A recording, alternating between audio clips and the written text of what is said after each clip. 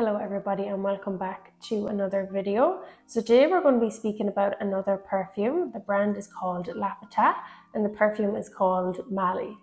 I'm going to go ahead now and unbox this perfume so we can take a closer look at the bottle inside.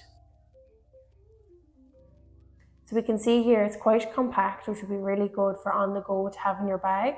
I really like the black and the gold colours together on the bottle. You can tell by the weight and feel of the packaging that it is very good quality. I'm going to go ahead now and test this scent. So straight away I can tell this is a very floral and oriental scent. It's also quite citrusy, fruity and musk. The first note to this perfume is citrus. The second note to this perfume is magnolia, honeysuckle and raspberry. The third note to this perfume is cashmere wood, amber and musk. I think this will be very good everyday wear perfume.